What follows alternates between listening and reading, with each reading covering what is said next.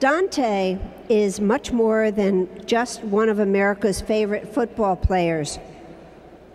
He is being honored tonight for his work on behalf of adoptive children. Having been adopted at 1 day old, Daunte credits his success to his adoptive mother, Mrs. Emma Culpepper. She took him into her home when she was 62 years old, after she had been a foster mother to 14 children. Daunte and his wife have 5 biological children. Then, following in his mother's footsteps, they decided to adopt a child. But Daunte did not stop with that. When he moved to Minnesota, he realized he wanted to do more for African American boys in the foster care system. He founded a charity that could support, with his time and resources, the African American Adoption Agency in St. Paul, Minnesota.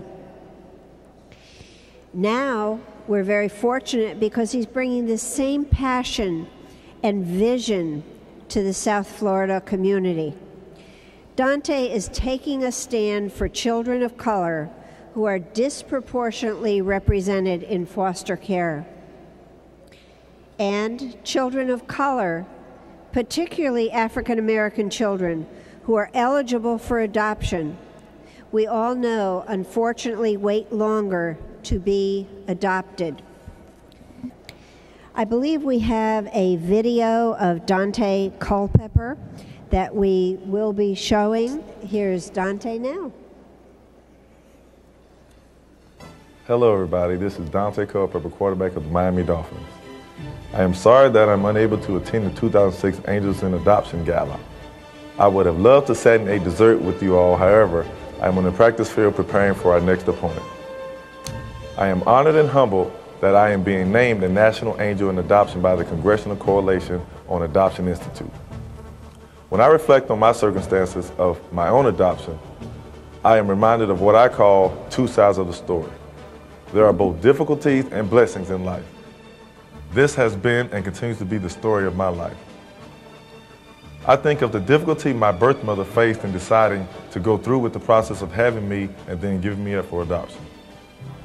I am also reminded of the blessings and being accepted into the loving arms of my adoptive mother.